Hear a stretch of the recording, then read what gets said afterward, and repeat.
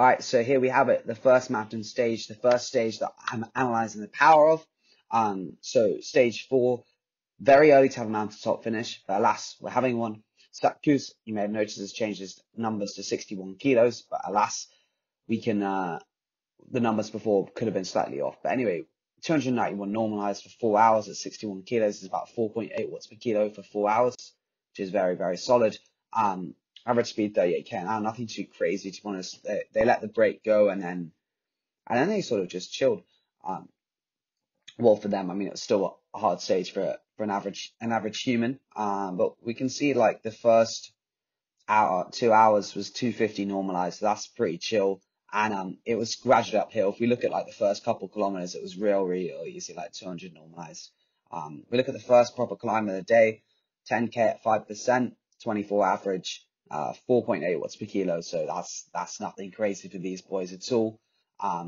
It got a little bit more rolly. You can see there are some, rolling climbs here. 300 normalized for an hour and a half. It's starting to, stress the body a bit more. On this specific climb, this had a KOM point at the top, 6.5 minutes at 6 watts per kilo. Again, nothing sort of sub threshold, I guess, for these boys, which is quite crazy to say.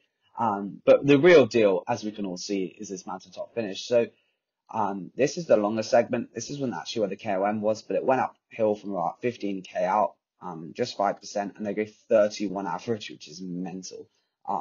That's 1400 BAM on 5% is crazy, because obviously on 5% it's pretty hard. But realistically, the climb was the last 7.4k, called the Orcieres Merlette. And again, we can see in normalized, they're not going to have because it's too short, but it would have been a little bit higher. Maybe we'll find the last 20 minutes of the stage.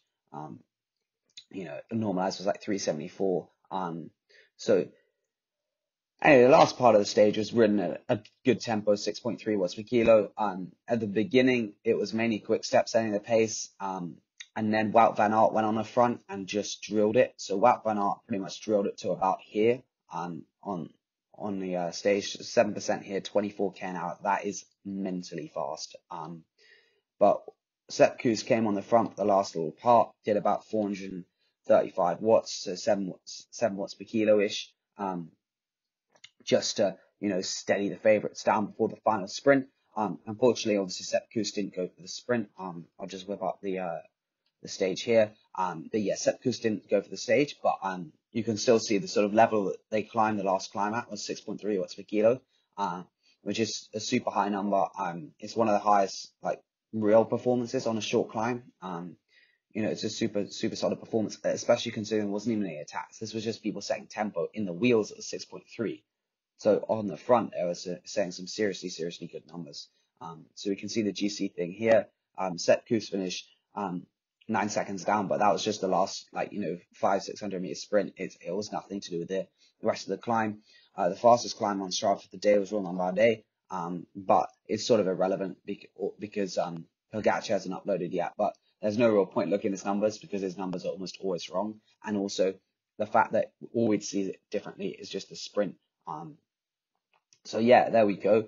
Well, how many kilojoules was it? As I always like to see, 3,300 kilojoules. Sorry, I can't get that out. So that's pretty solid performance, to be fair. Not the highest you're ever going to see, but as I said, that's because they're sitting in the wheels. On the front, if this was a 9% climb, it would have been a different story. The guys are super fresh, that's for sure. And the guys are super, I don't know, they seem to be doing some good numbers. The Nice stage early on, they climbed the Col d'Ez pretty strong as well. But anyway, just watching. I hope you did enjoy these little videos. I've got a special one about a certain British rider tomorrow. I hope to get the footage tonight and edit it tonight and upload it tomorrow. Tom Pickup won a stage in the Giro, and apparently it's unreal. I haven't seen footage yet, but I've heard it's good stuff. So we'll analyze that and hype him up because he's sort of fallen off the hype train recently, and he's an outrageous rider. So anyway, cheers for watching. Let me know comments about the tour, and we'll see you in the next one.